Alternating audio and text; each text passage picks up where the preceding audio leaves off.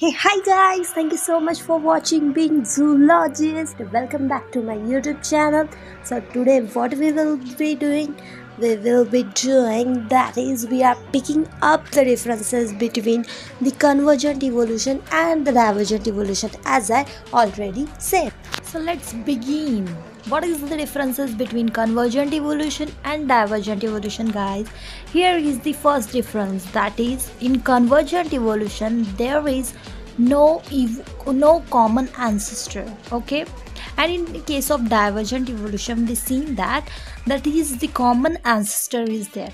So here comes our first difference, that is, in convergent evolution no common ancestor is there, and in the case of divergent evolution there is a presence of common ancestor. All right, now let's come to the second point, that is, in the case of convergent evolution we seen that the selective pressure is same, right? What is selective pressure? That is the environment, it is same over here. But in the case of divergent evolution we see that the selective pressure is not same, it is different, the environment is different, right? Now moving on to the third point, that is, in the case of convergent evolution similar kind of adaptation is seen in the organism, right? And in case of divergent evolution the different kind of adaptation is seen, right? Guys, here let me tell you one thing, that here we are considering the summary format of convergent evolution and divergent evolution, right? So if you have not gained the concept properly and directly jumping into this kind of video, then it is not beneficial for you.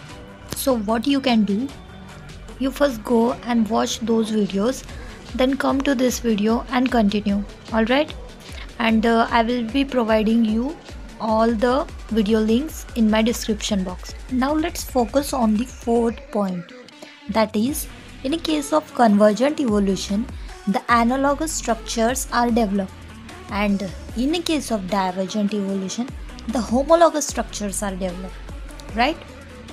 Now fifth point, in a case of convergent evolution homoplasy is seen, and in a case of divergent evolution homoplasy kind of thing is not seen. All right, now let's come to the sixth point. In sixth point, in the case of convergent evolution adaptive radiation is not seen, right?